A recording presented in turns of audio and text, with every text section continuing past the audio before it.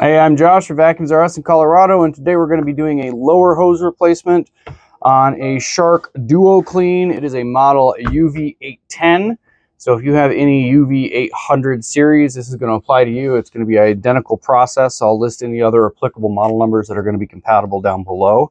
So what we have here is super common. One of the most common failure points on Sharks is there is a hose down here where the air flows through from the head, and it ends up going through all these complicated things up into the canister, and that hose will crack. You can see my hose is cracked right there. So we're going to go ahead and we're going to keep this unit out of the landfill where Shark wants it to go. I'm going to get it back in service. We're going to replace that lower hose. So the first thing I'm going to do is I'm going to get the main body out of the way entirely. All right, so pop this out of the way. Get that brush roll out of the way. I actually take this brush out too so it doesn't fall out while I'm working. And we'll flip this puppy over. This is one of the Shark units that use security bits. These are, a lot of people call them star-shaped bits. All right, so I got a full set of bits here. I'm going to be using T20s are on the back, the size of security bit that's back there, and it looks like a T10 on the front. I got all my bits there. And this is actually the exact bit that we have listed on our website for those of you who are doing Shark repair. It's a set of all the different possible bits that every Shark uses. So far we've got all T20s on the back of the machine thus far. Okay, so I'm going to change over to my T10 bits that are on the bottom. So across the front of the machine I have these smaller bits.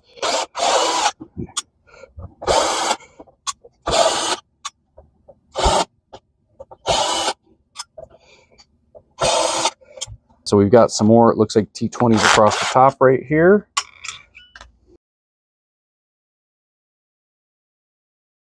All right, we got 4 T20s across the back. Let's see if our lid comes off now. We're getting loose. I feel something hold me up in here. Nope, nope, nope, nope. That was it. All right, we got full access now. That was not so bad. So next we got to get the hose out. I see a small tab right there. I'm assuming that the hose is glued into this piece right here, which inserts in there. So this hose has a metal wire in it, which I'm going to cut. Not sure if these are really strong enough for that. Yep, I cut it. Okay.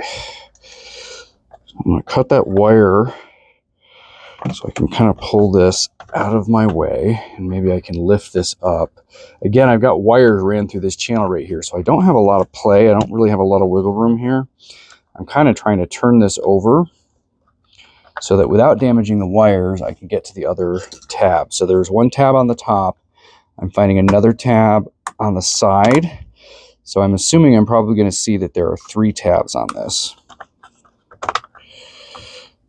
that need to be depressed. So I got 2 tabs out. I'm going to turn this back again, see if I can get back to this other side where I'm assuming there's probably a 3rd tab. Yes, there is. I can just see it.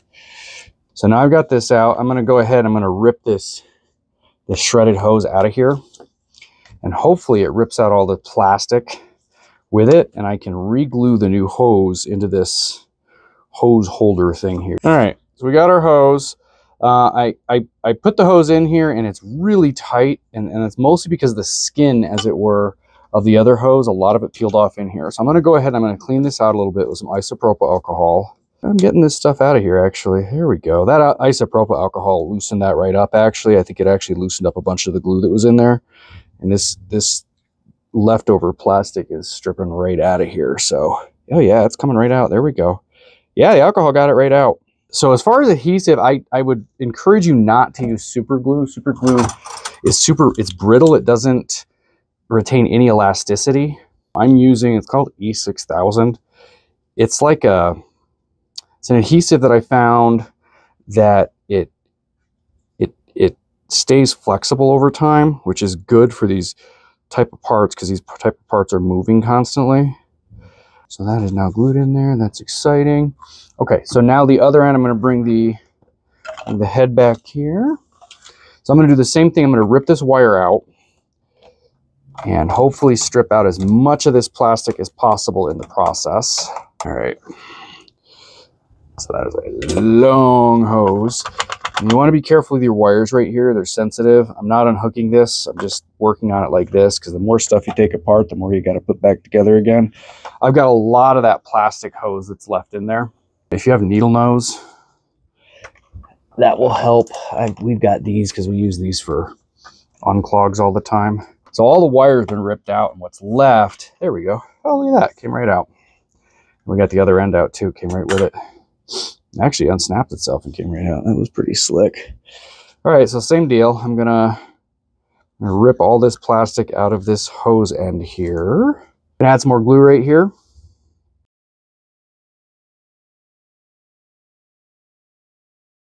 I'm gonna go ahead and screw that in. Trying to get that in just right because I'm bulging out a little bit right there. And you'll see where it's threaded. You'll see how it threads in. Come on, there we go. Okay, good. Okay, so I've got this glued in. I've got it screwed in tight. Now I'm gonna let it dry overnight because when we manhandle this back into there, there's gonna be a lot of strain back and forth on this. And if this thing pops off, it is a pain to get back on again. So we're gonna let this dry so it's on there before we start manhandling this back up into there and getting it to snap in exactly where it goes. All right, so this needs to be reinserted. I'm gonna look at the direction we're going here. And if you look inside, you'll see where these tabs are gonna line up. So there's two tabs, if you notice. On these, this tab is rather small and this tab is larger. Small, large. The large tab is on the rear of the machine. The small tab is on the front of the machine. So you need to get it in there so that those are lined up as much as possible. And I am carefully pushing the new hose into place with a flathead screwdriver by grabbing the tabs on either side and then pushing those tabs up. Again, you need to be super careful because if you slip, what you'll do is you will puncture the brand new hose that you just put in there. Boop. All right, we popped in. Okay, that is the most difficult part of the repair right there. Okay, so now we're gonna put it all back together. We got the hose inside by just shoving the stupid thing, and it clipped in, and it's secure in there. Okay, so this wire comes back around here, and this will pop in here. Now this particular unit, there's a spring assist down here that helps to lock it upright in place. It goes right there, you'll see on your unit. Ours was actually broken, so that is what it is. And now this hose, there's a notch right here. We got a notch on the hose right here. So that hose will twist one way or the other into there. Now, if I wasn't pressed for time, it would make sense to glue these pieces one at a time. Instead of gluing both ends of it, you glue one end, put it in the hose, then glue the other end, wait another 24 hours. That way you could, or you could maybe screw it in. That way you could get this to line up a little bit better. You can see how I'm struggling to get this twist on here. Oh, there we go. I got it. There's the top. Pop the bottom in. Again, you got to be careful not to damage the plastic or the hose. There we go. All right, and that's in. And there's a little bit of a kink right there, but that's not bad at all. That will actually work itself out with use. There's that. And now we can put the rest of it back together again, which is really mostly just this top has got to be screwed back down. So I'm going to look at my wiring, make sure that my wiring is out of the way. Nothing's out of place. I'm not going to pinch anything when I put this together. I'll put that back on there. There's a little switch there that goes up through the top housing. You'll want to watch to make sure you get that in correctly. All right, and now we will put our screws back in.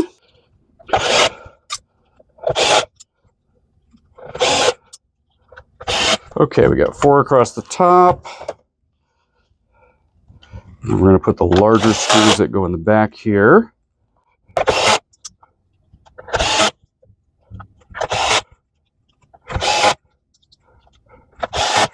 Okay, now we're going to change to a T10 bit. We're going to go ahead and put our small screws in the front.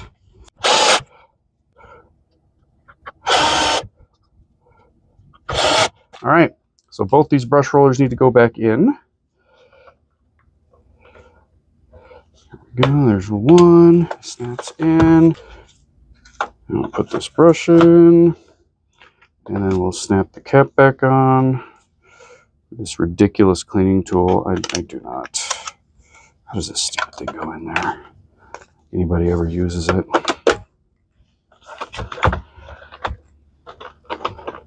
The thing is still locking up, right? I think there's a lock mechanism on both sides on this model. So the one side is broken. that makes sense. The one side is broken and the other side is still intact, so it's still functional for the time being. All right, we'll put it back together and make sure that the power brush still works. We messed with a lot of wires and stuff in there, so we want to be sure that everything still functions.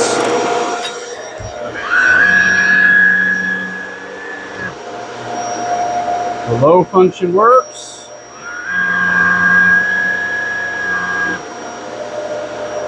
All right, we are good to go.